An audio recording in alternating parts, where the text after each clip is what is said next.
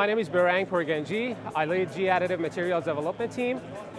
We got a question from Jose about phase transformation in additive manufacturing. So first of all, Jose, how's your PhD? We study additive manufacturing and phase transformation for the materials that we are developing very carefully. As you may know, during the powder bed fusion additive processes, we have several different types of phase transformation, including solid to liquid, liquid to solid, and solid to solid phase transformation. So these phase transformations are very important because at the end of the day, we want to make a relationship between the process, microstructure, and property. And these phase transformation events are controlling the property and performance of the part.